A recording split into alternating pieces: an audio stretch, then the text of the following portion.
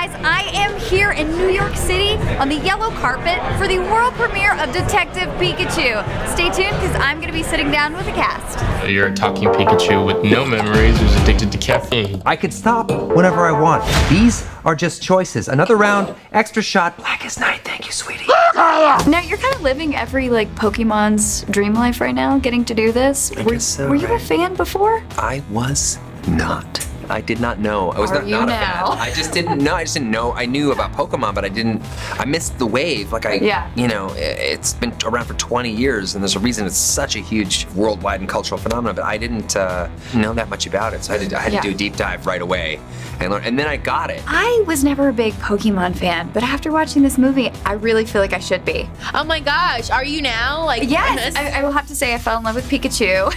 I know, he's so cute. Yeah. He's so cute in the movie. So were you a Pokemon fan when you first started? I was. It was a pretty big part of my life, actually. Really? Yeah, I mean, I grew up watching the anime. I had a Pikachu backpack on my first day of school.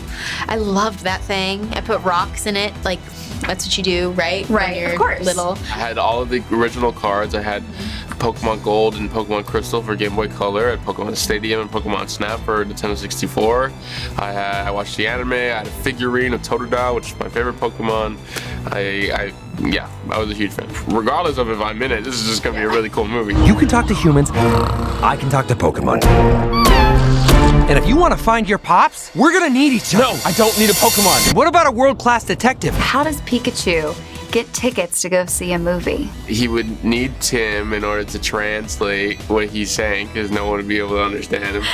And he probably, like, I'm just picturing him, like, at the ticket counter and just trying to jump up and look at the guy giving the tickets. He would use his nose. Right? He's got dexterous little fingers. His fingers are actually some of the cutest part of his little fuzzy body. I feel like he'd be fine ordering anything online like that.